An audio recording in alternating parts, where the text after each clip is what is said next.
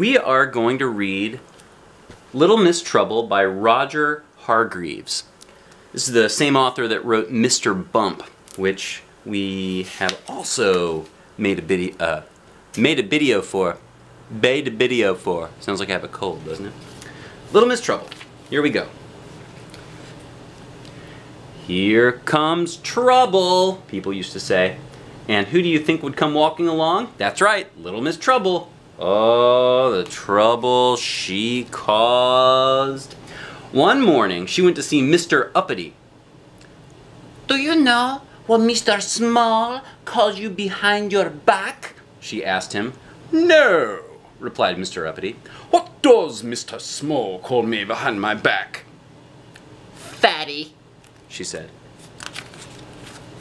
Now, Mr. Uppity didn't like that. Not at all, not one bit. He went immediately to see Mr. Small. "How dare you call me fatty?" he shouted.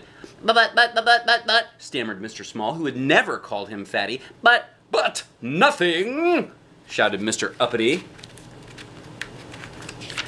And he hit poor Mr. Small. Ouch! And gave him a black eye. Poor Mr. Small. Look at his black eye there. Little Miss Trouble, who was hiding behind a tree, hugged herself with glee. "Oh, I do so like making trouble," she giggled to herself. Naughty girl. Little Miss Trouble went to see Mr. Clever. "Do you know what Mr. Small called you behind your back?" she asked him. "No," replied Mr. Clever. "Tell me, what does Mr. Small call me behind my back?" Little Miss Trouble looked at him. "Big nose," she said. Now, Mr. Clever didn't like that very much either. Off he rushed, and when he found Mr. Small, without waiting for an explanation, he punched him. Hard. In the other eye. Poor Mr. Small. 2 black eyes for something he'd never done. "Aw, look at you," Little Miss Trouble laughed when she saw him. "It's all your fault," said Mr. Small. "True," she said, and walked off.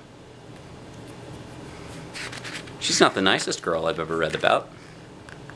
Poor Mr. Small had to go to the doctor.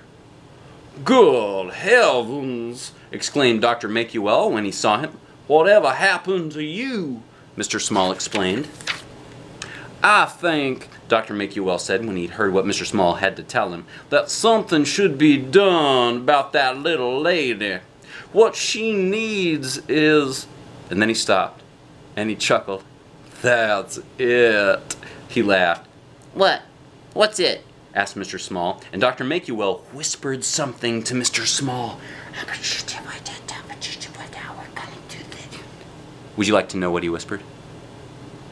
I'm not telling you. It's a secret. That afternoon, Mr. Small went to see Mr. Tickle. "Do you know what Little Miss Trouble calls you behind your back?" he asked. "No," said Mr. Tickle. "What does Little Miss Trouble call me behind my back?"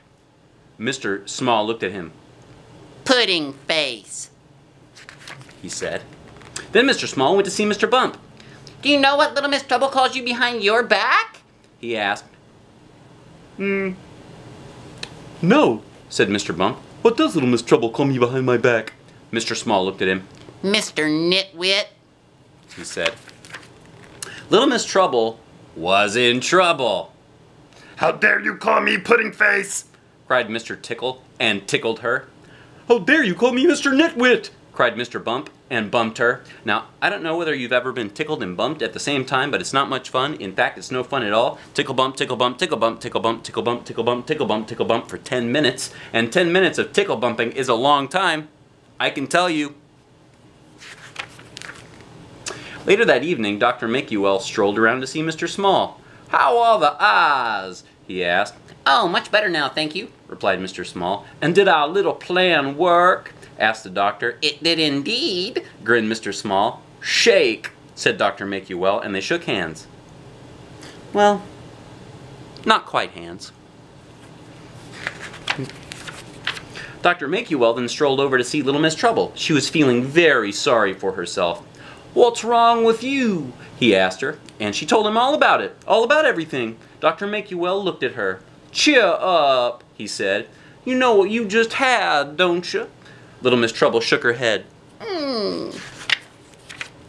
"A taste of your own medicine," he chuckled, and went home for supper. The end of Little Miss Trouble. I love this author. You guys should get, like, the whole collection of these books. Seriously. These are super fun. Okay, we'll be reading more of them.